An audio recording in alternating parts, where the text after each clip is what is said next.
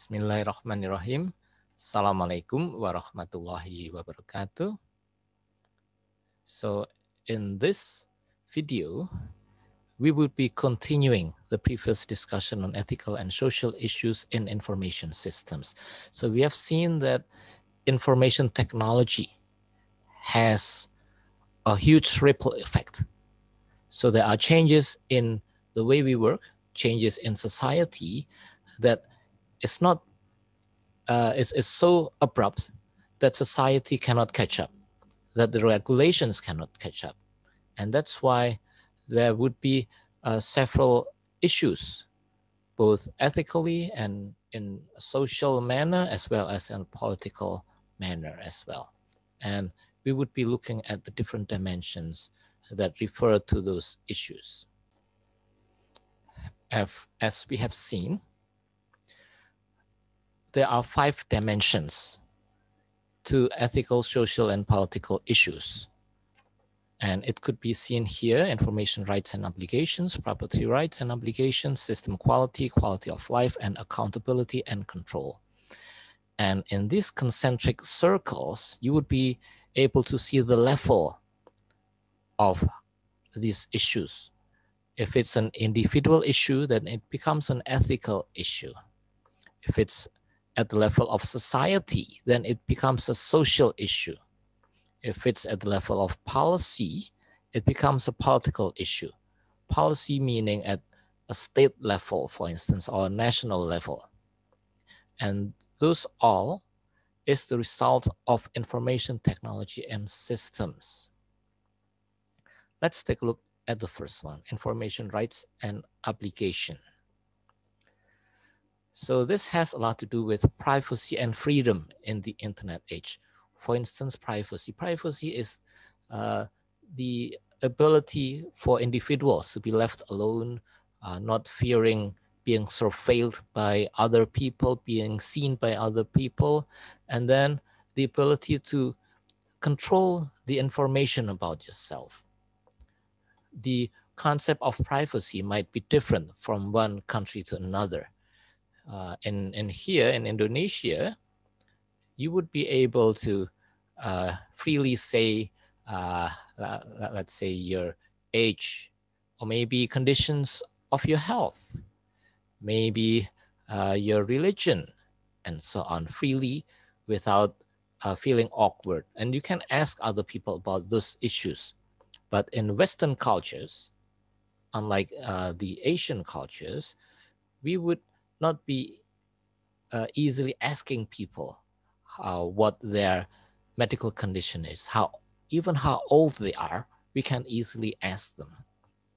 So it might be different from place to place, but this is the main idea of privacy. And privacy is something that is highly regarded. Now, the internet poses challenges to privacy. Like, for instance, cookies. Cookies are, the concept of cookie is like when you hear about Little Red Riding Hood, okay, going into the forest. And then that little girl, in order to not be lost in the forest, sent breadcrumbs or cookie crumbs. And then the idea is the girl would be going back by tracing those crumbs. But it seems that the fox eats the crumbs and she couldn't go back. But the idea is there that cookies are used to track visits to a specific site. Also, super cookies or flash cookies. There's a web beacon, okay, that's embedded in emails to monitor who is reading the email. There's also spyware that's put into a user's computer, or could be also a mobile phone, to spy on the user.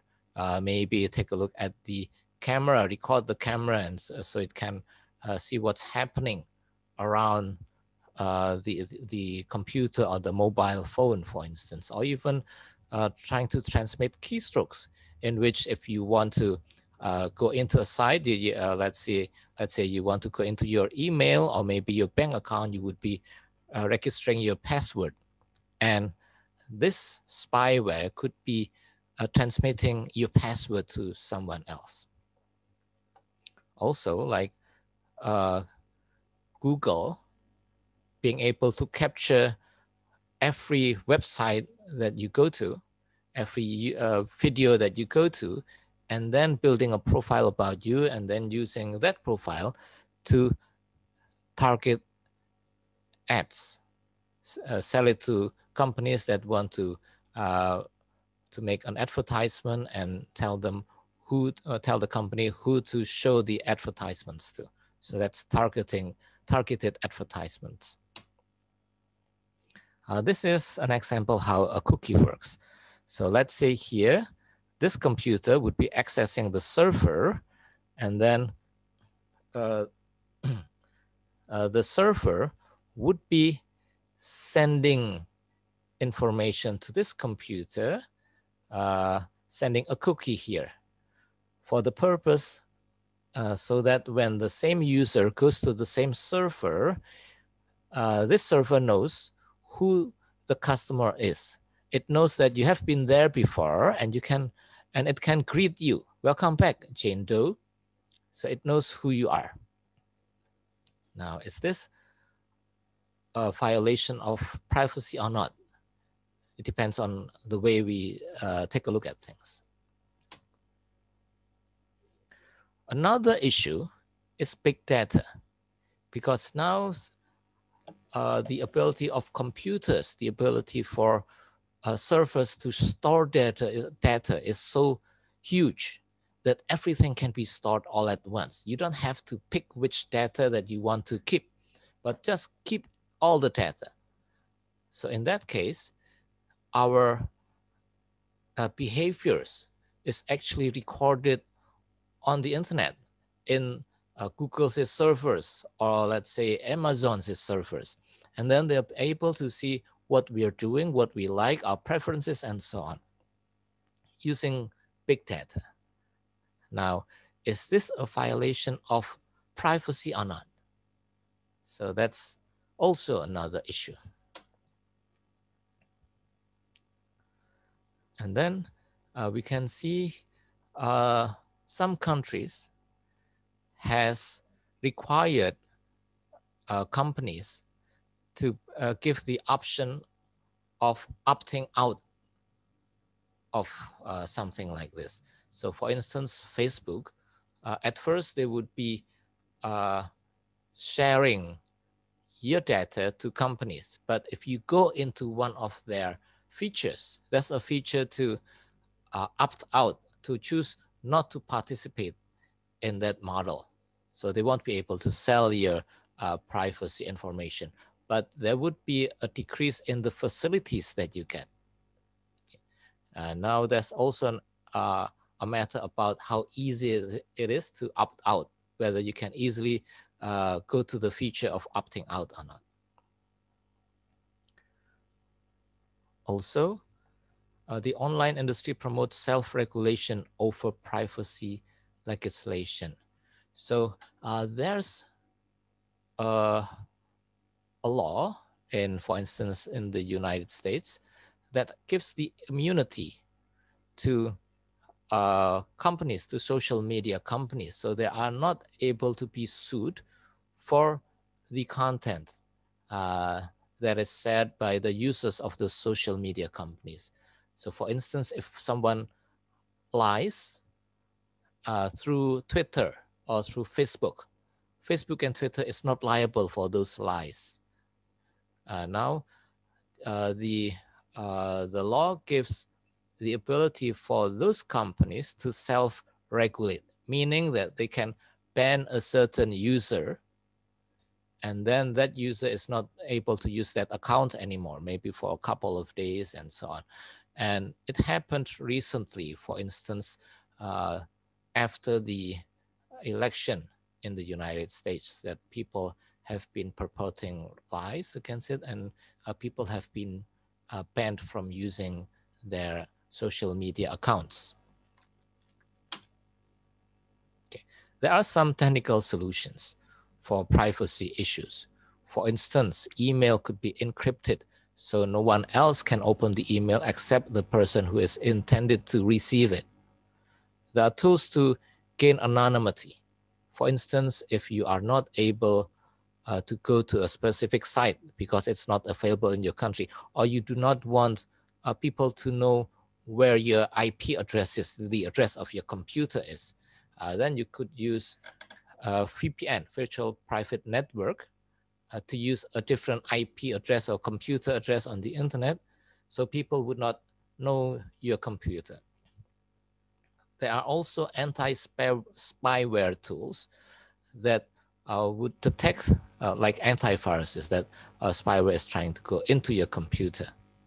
There's also an incognito option in a browser, for instance. So you can do some private browsing without the browser company tracking your visits. Now, the second one would be property rights or intellectual property. This is another issue, a dimension of ethical issues. Intellectual property is intangible property of any kind created by individuals or corporations. If you make a video, it could be your property. If you make a writing, it's also your intellectual property. So there are three main ways that intellectual property could be protected. It could be a trade secret. If you have a restaurant and you have a recipe for a certain menu, that could be a trade secret. And you can claim that it belongs to your restaurant. It could be a copyright. A copyright is, for instance, when you make a book and you state that it's copyrighted, then of course you would have to apply and submit your application to a certain agency in your country. And then in some countries, it differs from country to country. In some countries, it could be 70 years plus the copyright. After 70 years, people would be able to copy it freely, but in 70 years, they would have to pay a royalty to you, except if you waive the royalty. And also patents. Patents would grant the creator of an invention a monopoly for 20 years. Now, for instance, in the drug area, okay, that's why you have generic drugs and you have patented drugs. So drugs that have been used for more than 20 years, it could be freely made by other companies aside from the company that invented the drug, the medicine. That's generic drug. But this has been, there has been problems in which companies abuse these property rights. For instance, the example would be Apple in their iPhone. So actually Apple and iPhone, they patented the concept of scrolling, the concept of pinching the screen if you want to enlarge the screen or the writing, and then if you want to make it smaller, you pinch the other way. Also the concept of a mobile phone being a rectangular shape, they patented that.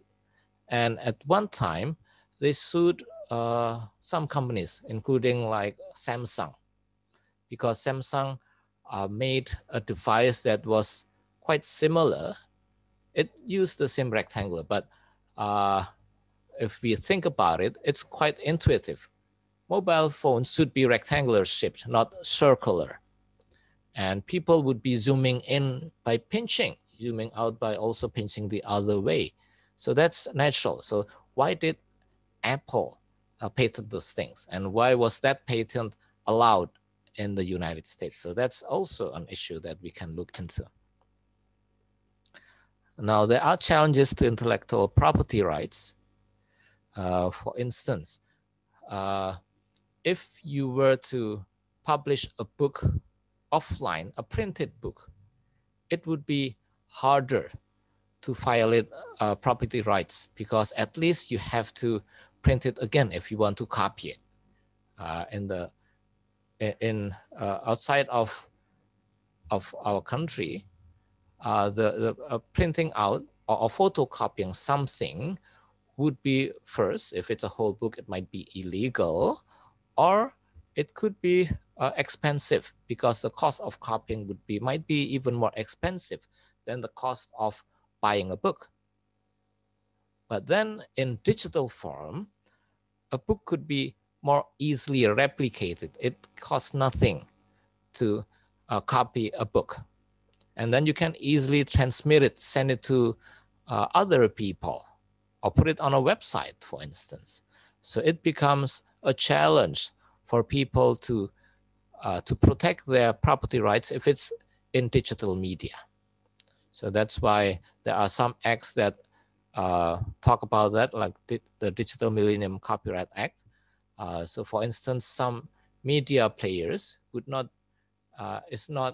allow playing videos that are not that are copyrighted. And then the third dimension would be accountability, liability, and control. Accountability is about the ability to track who is responsible for a certain damage that is done because of a violation. Liability would be the ability to sue another person or another party through court because of the damages made by a certain company that violates the laws. And then, for instance, if it's computer related, so if a software fails, if, let's say, we buy a software to write our thesis, for instance, and the software fails, it's an official software, we paid for it, and we wrote a lot of documents there, it fails, we couldn't retrieve, we couldn't open the document, and it's damaged. Now, whose responsibility is it that we lose our documents there? Is it the responsibility of the software producer? Or is it the responsibility of the hardware maker, for instance? Or who is responsible? That's one thing. The next dimension would be about system quality, including data quality and system errors. So when we buy a system, or when we also make an information system, so what level of perfection is needed there? If there are bugs in the system, is it acceptable? But if it's flawless, then it might not be economically feasible. For instance, Windows. If Microsoft waits for Windows to be perfect, it might need years, and they wouldn't be able to sell the software. So that's why they constantly update, give a new version of the software, and fixes bugs and so on. So when they, of course, there would be beta testing, alpha testing, but even after that, even after the software is launched, there would always be updates in which they would be fixing problems. Now, which level of perfection is acceptable? Now, there are three principles of poor performance. It could be because of software bugs. So the software is not programmed properly. It could be because of hardware. It could be because of bad data that's inputted into the system. It could be maybe not accurate. It could be faulty, and so on. The next dimension would be quality of life. So how would information technology and information systems affect the quality of life of the users? We can see that there are negative consequences of using information systems, including the mobile phones that you have, including the social media tools that you're using. For instance, about balance, let's say about work-life balance. So you might be, before when you leave the office, you would be able to just relax, not think about your work, go back to your family, and then play with your kids and so on. But now you have to work full time, 24 hours maybe, because anytime your boss might be contacting you, texting you, and asking you to do something. So that's one negative consequence of information systems, of social media. And then here, computing power decentralizes decisions. So people could make decisions more easily in groups. But then sometimes the key decisions is still centralized. The next one would be the change in the use of information systems is so quick. The competition would be using information systems and IT as well. So sometimes businesses are caught off guard.